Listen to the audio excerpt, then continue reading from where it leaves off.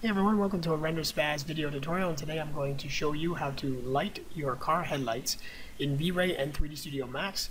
And what we're going to do is I've already set up the scene, so I'm just going to go through it with you, and then I'm going to get into more detailed as we go forward.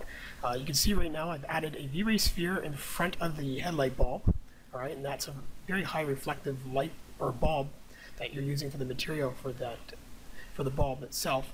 And then I just take a sphere and bring it up front. I put the intensity to about 20 and the multiplier, and I have two lights for each headlight, or two V-Ray sphere lights for each headlight. So now after that, you can, if you want, you can change the color a bit to like a blue tinge, just a bit of a tinge of blue there, and that should work, or whatever color it is that you like.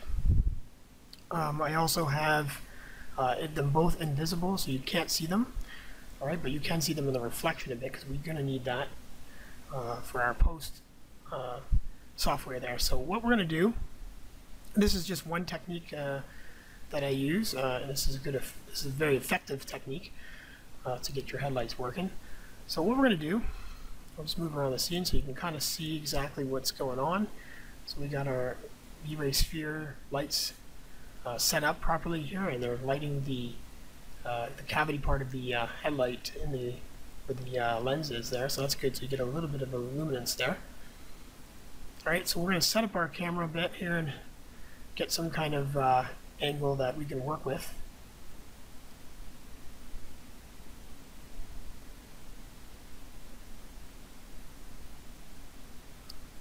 Alright, nothing too fancy here, this is just going to show you the process.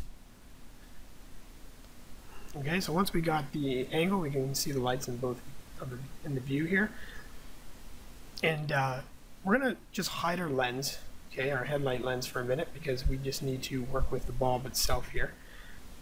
So what we're gonna do is we're gonna hit Control A, and that will select everything in our scene. Okay, once we have that selected, we're gonna right click and then go into V-Ray properties here, and we're just going to take our alpha and put it to -1, and we're going to close that off.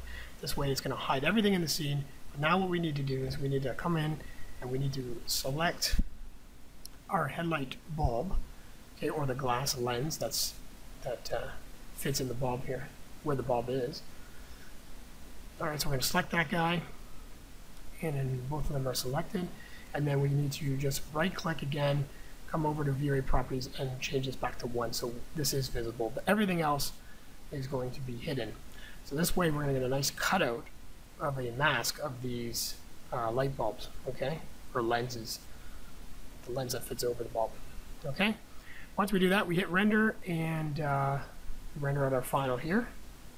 Okay, so I'll pause the video here and let it render, and there we go. So as you can see, we have a nice light there, like it's just bouncing into the lens there, and that's kind of the style that we're going for here. And in the alpha, you can see it's just all we're getting here is the light bulb lens there, and we're going to use that as one layer. Okay, so I'm going to save it out as a PNG file, and then we'll get to our next step here. Okay, so just save it out as that, as a PNG or something with alpha. Okay, you want the alpha definitely to be there for this to work. So, all right, so now we're going to set up our full shot here, or complete.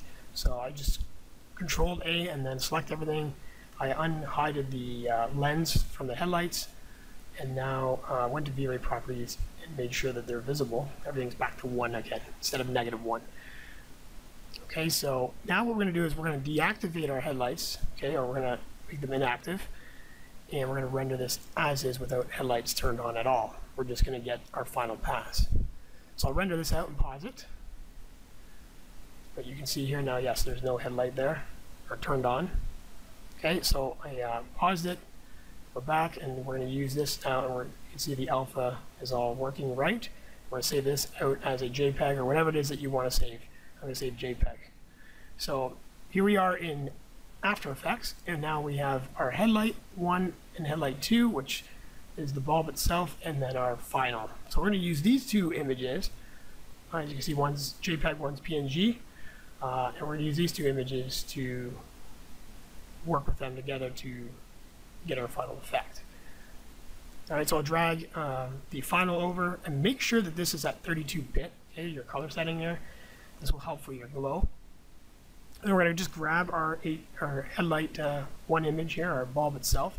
You can see it fits right into place perfectly, and that's exactly what we're looking for now. So we have the headlights on, and we also have one version of it just with it off.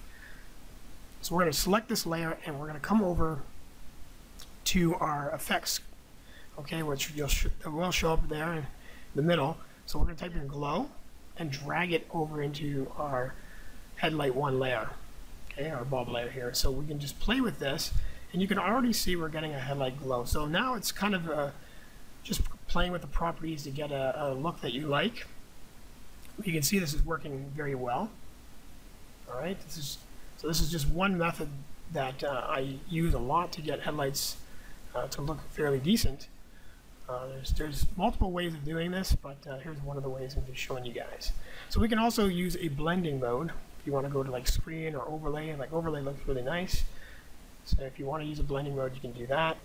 You can see that you get a really nice effect. So it's just now just making sure that you don't get too much of a hot spot and you get a nice fall off and the headlights look real. You don't want it to be too intense, you want it to just be very subtle. And that's like very intense right now. You just want it to be subtle, so you can bring this radius up a bit and just play with these settings a bit, the intensity, the glow intensity, and these three values here will really change the way the glow is reacting to the layer itself. Alright, so you guys can see that we pretty much created headlights very quickly, and if you're going to use it for the animation, it works very well as you get closer to the other headlight, say the right headlight, that will become more visible in an animation, and it looks very nice and natural. So this is one of the ways that I go about it, and I hope you learned something from this, guys, and that pretty much concludes this tutorial.